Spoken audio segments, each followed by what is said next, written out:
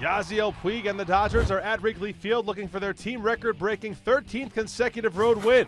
Jeff Samardzija on the mound for Chicago. He's in a third-inning jam with 2 on and 2 out. Jerry Hairston at the plate for Los Angeles. Hairston nubs one to the right side, and it sneaks through for a base hit. Puig comes in to score. Andre Ethier gets caught in between second and third in a rundown. He's tagged out to end the frame, but the Dodgers have a 1-0 lead.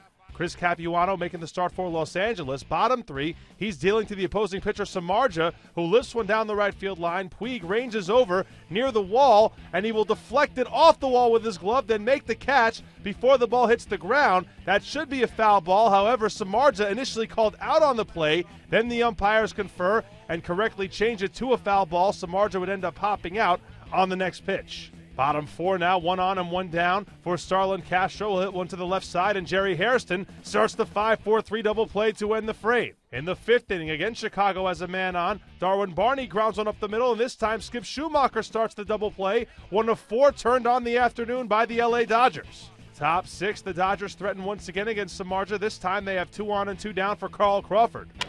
Loops one into right field's going to drop in for a base hit. Schumacher scores. Here comes Federovich. The throw is not going to be in time. Crawford with a 2-out, 2-run single to right, and the Dodgers take a 3-0 lead. Charlie Steiner provides the call on KLAC, part of a 3-hit game for Crawford. Bottom 7 now, Capuano gets an assist from Puig in right with Starlin Castro at the plate. There's a fly ball into right center field. Puig coming on, dives, and he has done it yet again.